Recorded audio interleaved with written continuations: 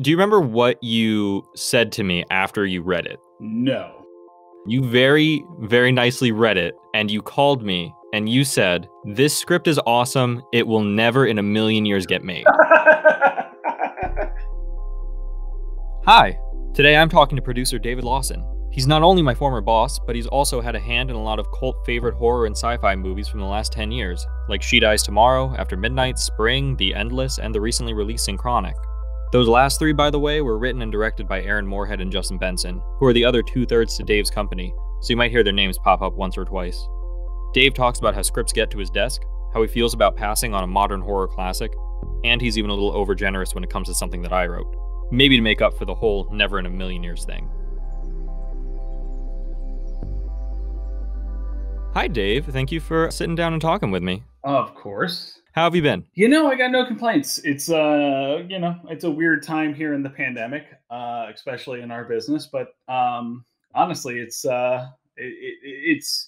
been fun to learn how to exist outside of ways that you've been accustomed to. Yeah, and speaking of our business, I guess that leads to who exactly are you? What do you do? Oh, yeah. So I own a company with a couple partners called Rustic Films.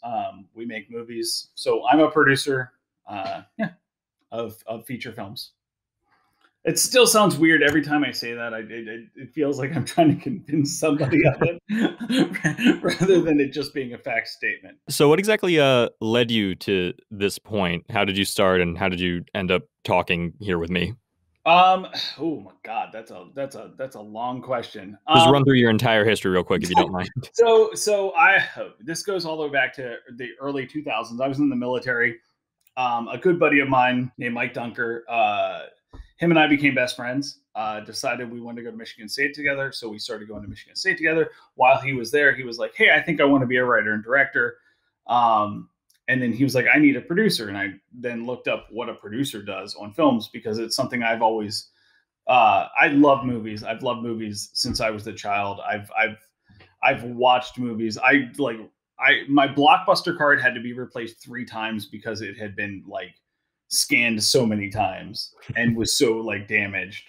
And so it was one of those things, like it's a pipe dream that you never thought could ever happen. But then when I looked it up, I realized that the skill set needed to being a producer is a lot of the things that I do naturally. So I moved out to LA. I was a PA for a long time, and then just like kind of constantly moved up, and now I produce films. Nice. That was very eloquently put, very succinct. So your company now, Rustic Films, how would you exactly like categorize it? Is it like indie, mid-budget? Do you do blockbusters? What exactly is it that you guys do? Kind of our company ethos is that we make the movies that nobody else will. By definition, whenever I try to explain what our company does to either, prospective directors or writers, it's always one of those things that, like, I remember going into Blockbuster when I was a kid and being like, "Oh, that's a horror movie, or that's a thriller, or that's a crime drama, or that's a comedy." And it's like, what we like to do at Rustic is kind of, our films always exist in several of those categories. I would agree with that. Because what I feel like, that humanity at its core does not exist in any one box. And whenever you get a chance to kind of expand your, become a little bit more 3-dimensional, that's when characters become a little bit more real. And that's what we try to do at Rustic.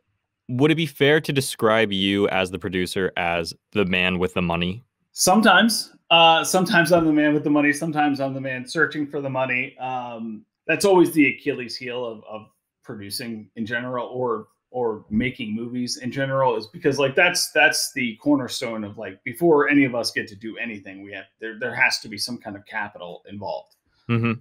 So the man with the money, yes, sometimes. And also, but like most of the time, I'm looking for that money. A lot of the times I'll find a project that I like, and my job is then to look for the money for that project. And what exactly are the kind of projects that you like? I know that you said that your movies kind of exist in several different areas at the same time. And I can attest that they're all very, like, kind of unique, a little bit on the fringe of, I guess, certain genres. But what exactly is it that appeals to you? That is the $1 million question. I think that the biggest the biggest thing for me is characters that I can relate to, characters that are three-dimensional. We talk as a company constantly. It's like if you care about a character, everything you do to that character becomes infinitely more uh, effective. So if you care about, let's say you have 5 characters and 4 of them you really care about, every single thing you do to those 4 characters matters more. So that's how kind of our ethos uh, Hmm. is to care about every character, so that when you put them in situations where they are up against their life, or something funny happens or something dramatic happens, all of that is more effective because you actually care about them, and you can either see yourself in those characters, or you can see somebody in those characters. So I know that having had worked for you for a little bit, I was the person that would sometimes read scripts before passing them off to you. I did some of the script coverage for you guys. Yep. But when I'm not around, I know that you look at a lot of the scripts that come across your desk. So when you do look at these scripts, is it like character that is the most important to you when you're reading these scripts? Or what are some of the like red flags that you tend to come across that might tell you, oh, this isn't for us, or this just isn't good? I mean, that's where I start. For me, it's like if you don't have a character that is three-dimensional, it's really hard for me to get emotionally invested in a script. My goal as a producer technically is to say no always. A writer's job is to give me a reason to not say no. And that where and wherein like all of that is kind of like the minutia of like how a movie gets made. It's like you've given me, like, I've read a script now where I can't say no and I have to make this movie. It's like that's a writer's job, is to give me as a producer like that, like, primal urge where it's like I have to make this movie. What do you think are some of the most common mistakes or just the most common things that you see in these scripts that like maybe a new writer has put on your desk that maybe you've seen this in a bunch of other scripts and you've said, oh, this is something that I can like point to that just doesn't work, or at least just doesn't work for me, or just like kind of gets on your nerves about them? That's tough because I mean that's a like a broad spectrum of what I've come across on my desk. Hmm. For me, being disingenuous is always something that I can like scope out immediately. So if a writer, or writer director is not being true to themselves, I can sense that, and that to me is a turnoff. But that, again, that's me personally. There are Hmm. plenty of producers in Hollywood that are fine with that. Now, I know that you guys at Rustic Films, you like to work with writer directors. Is this typical for other companies that are kind of like in your, like, I guess, range? Or is this just something that you know that you guys like to do? It's not really a company policy, but really what it is it's the people that kind of seek us out, and the people we seek out are the people that do the things that we do. Justin and Aaron are writer directors, and so like our company ethos has been built on writer directors. Hmm. There is a whole world outside where people write and then separate people direct, and that exists wonderfully. In indie cinema, I find that it Is it sometimes just easier to get that kind of like package deal of somebody wrote this and oh, they also have a vision and the ability to make it? sometimes there's just you're not going to find somebody that's as passionate about something, a smaller budget film that you've kind of created. Hmm. It's harder to get a director involved in that at that point. Okay, well let's take a step back. I guess I want to go to like the beginning of the process. So let's say I wrote a script, which I Uh, did and you read, but we'll get to that, maybe a couple things about that in a little bit. But let's just say I wrote a script. I don't know you. How Yep. do I get it from my computer to your desk? I mean, that's an easy question. I put stupidly, I put my email on IMDb Pro, so anybody can send stuff. I get stuff all the time. I'm very like selective on what I allow to kind of come across my desk. Hmm. But at the same time, it's like if it's something really good, I can't say no to. I don't say no to it. That's very true. Um, why do you do that? Because I know that it's pretty typical of most companies to not accept unsolicited material at all, and yet you put your email on the easiest way to search possible. Why is that? Do you just like reading as much as possible? No, I that's not true at all. I hate reading, but I do it because it's my job. I do it. I think at its core, I never personally had the access in that I hope to create for someone, if that makes sense. Like, Right. No, I get that. if there's a way that somebody can use me as a conduit to launch their career, that to me that is the greatest achievement. Kind of like a college student interviewing you for a senior project. I mean, all of that. No, it's like that's the thing. It's like I think you just literally just randomly emailed Aaron Moorhead, and he sent your email to me, and that's how you became an intern here. Justin, Aaron, and I, none of us had contacts in this industry when we wanted to do this. So for us, we want to, if we can be that contact into the industry and like point somebody in the right direction, especially when it comes to like expanding out the range of voices that are heard in this industry, like that's the number one thing we can do is like, how can we help facilitate other people who don't know the way to like have a way. I throw away a lot of emails that get sent to me. However, and this is indicative of literally this week, somebody emailed me a trailer to their film. I watched the trailer and I was like, I want to see that movie. I watched the movie and I was like, okay, you and I need to talk. And we're talking on Friday.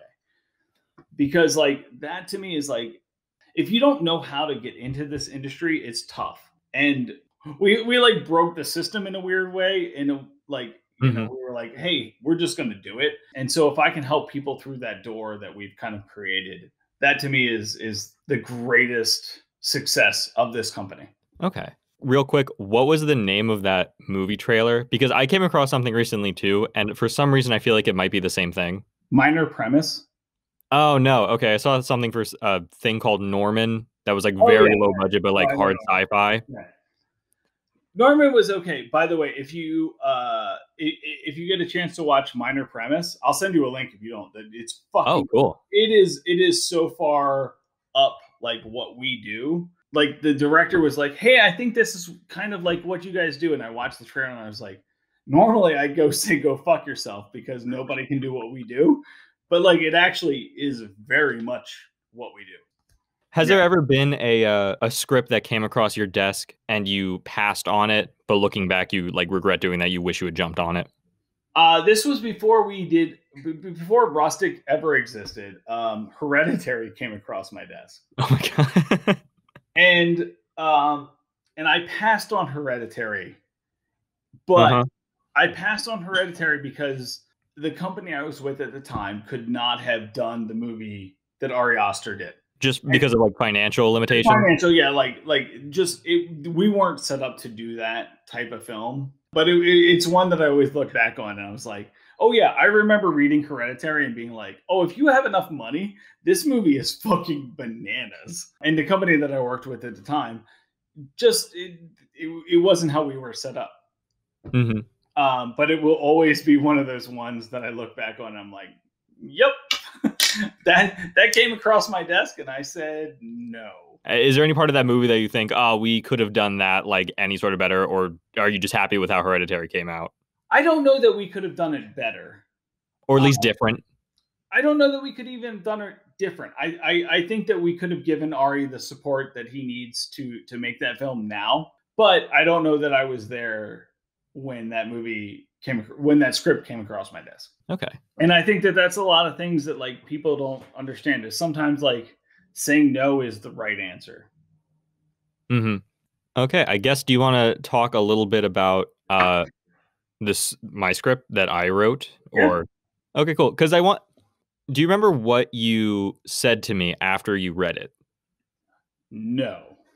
Okay, because that's where the whole idea for this senior project podcast came from. You very, very nicely read it, and you called me, and you said, this script is awesome. It will never in a million years get made. And I want to know why.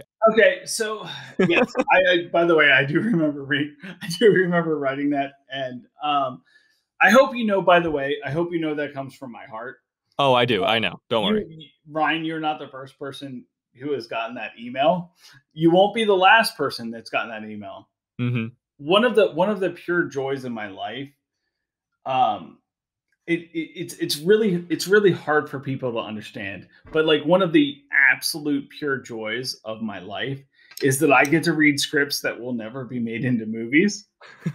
I've seen the movie that you wrote in my head because that's how I read scripts. That's how I read books. That's how I read everything. I'm a visual reader. Mm-hmm. If I don't like create this world, I can't actually function as a reader. Why it will never get made. I always tell people it only takes one person to say yes for all of the no's that you ever get. It Mm-hmm. only takes one person to say yes. That being said, a period piece movie about Shakespeare is tough at its core, and it's gonna be even tougher for somebody trying to break into the business. And I guess that's kind of why I wanted to have this whole conversation, is because I want to really figure out what it is that keeps a passion project from ever like actually entering reality. So, what would your advice be for a new writer trying to break in? Would it be uh write small, write intimate, write something that you could make on a shoestring budget? My recommendation always is for people to do that. That's the way that I got into this business, and that's how I've stayed active in this business. That being said, it's like, yeah, there's other ways into it. I don't personally know them, and it's not how I've succeeded. What do you think would be the most challenging part of my script to actually get made? Would it be the period piece financial angle of just the Yes. cost of it? Yep. I Yeah, mean, that's fair. yeah, literally anytime you start like playing with the period piece, it becomes exponentially more expensive because you have costumes and locations that just don't exist today that you then have to create that you don't have when you're doing a contemporary movie. You can't just go to a location. You have to like make sure that location is period accurate. The ending of it is a little weird too. It's a little abstract. Do you find that, well, first of all, I guess, do you agree? I would say yes. The ending is abstract. However, that's not what kills it. What kills it is the money that makes it to the point of the abstract. Right. Okay. You know what I mean? Like Right. No, I understand. it's like one of those things where you're like, you can do abstract stuff. Like, I mean, Rustic has made a history on doing abstract stuff. Yes. But because we do it for so cheaply, it makes sense. And When dealing with horror or sci-fi, getting a little abstract, do you find that harder to actually find the money to put into the project? it is always harder to find money when you can't put something in a very clear box. That being said, that is like our company has been built on movies that you can't put in a clear box. Right. Your company exists outside of the box. We live in several boxes. The idea where we're like, oh hey, yeah, no, this all makes sense in this like clear like box. It's like that's not what we do. It'll never be what we do, and it isn't what interests us as a company. What is the last movie that you watched? Minor Premise. All right, that's fair. Did you just watch that? I watched it this morning. So do you think that that is a solid tactic? Just like cold calls, cold emails, something you would suggest if they're capable of doing so, if the information is out there? That's a I realize you don't speak for every producer. Yeah, I mean that's like a tough call because I know that I do it personally because again, it's like we never had that avenue in. Being as accessible as we can be is people's avenue in. It's the way people reach out to us, and honestly, like it makes us feel good to be able to help those people. Okay. I guess, do you want to just talk a little bit about how the current state of the world has affected the ability to get films made from a producer's point of view? So obviously, COVID has thrown a monkey wrench into so many aspects of every person's life. But from like a filmmaker's point of view, it's very tough because when you are asking somebody to come on set, you're asking them to give themselves to the project. And in a COVID environment, what that kind of like extrapolates to is like you're asking them to put themselves and all of their family at risk for the project that you think is important. Obviously, at Rustic Films, we made a movie in the COVID world. However, we did it in a way where everybody was completely isolated. When you go beyond that, it becomes a little bit, for me personally, it's like it's tough to ask somebody to especially, I mean, obviously, Ryan, as a new father, it's like it's really tough for me to ask somebody to put themselves and their family at risk, right, for something that is technically as trivial as entertainment. There are companies that are still doing it, and they're doing it very safely. However, they have the money to do it safely. Mm-hmm. Indie film, it's a lot tougher to do it in a way that is safe for all of us. So it's a little bit shut down now, unless you can do it at such like a small, minute world where you can kind of like control everything. So I guess COVID wouldn't make it any easier to get a large-scale horror period piece made. COVID will literally be the antithesis of something that would make it easy. I mean, like all of the things that make that script interesting and fun. By the way, the script is really good. I read the script in one sitting, which me. That's well, thank you. That's not something I do. All of the things that make that movie interesting are the reasons why it can never be done in COVID. Can I ask, what is the worst part about that script? Honestly, because I want to talk to people, and anyone that I will talk a little bit about this script with, I want to find out what doesn't really work. The hardest part about that script is the period piece of it all. Mm-hmm. I mean, that's it. That's when you want to talk about like what makes this movie hard to make, it's that. That being said, like there's ways around that, but like that's what makes that movie hard to make, is because of the expenses you're going to do on a period piece.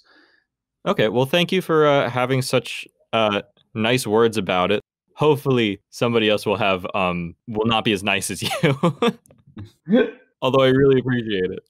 Thank you for talking with me. I think we covered a lot of ground here. Is there anything else that you want to mention, or anything else that you want to tell to any aspiring young writer, filmmaker, director that we haven't already covered? I mean, the biggest thing is always tell people is like, look, your job is to give me a reason to say no. As a producer, your job is to literally find as many reasons to say yes as possible. And if you can do that, you'll be successful in this business. Is there anything you want to shout out, plug, maybe a new movie that you can now rent? Go see Synchronic. It's out on VOD. Maybe it'll be in SVOD at this point. But yeah, go to rustic.film, because Ryan Fitzgerald made that website. And it's a pretty nice website. If I do say so. Great website. All right. Well, thank you so much again, Dave. I hope we can talk again real soon. Sounds good, bud. You can find Dave at David Lawson Jr. on Instagram and Twitter. And since the recording of our conversation, Synchronic debuted at #1 on Netflix. So congrats to Dave and the others at Rustic, and you can find Synchronic there anytime. Check out the other episode up now, where I talk to Dr. Rebecca McHenry, an amazing filmmaker and professor who literally has a PhD in horror. And come back next week when I talk to writer and director Amy Seimetz, creator of She Dies Tomorrow, The Girlfriend Experience, and so much more. You don't want to miss that. You can find my script that Dave and I were discussing, along with some more of my work, at ryanfitzgerald.org, and you can find more of the show at Hollywood Greenhorn on Instagram and at GreenhornPod on Twitter.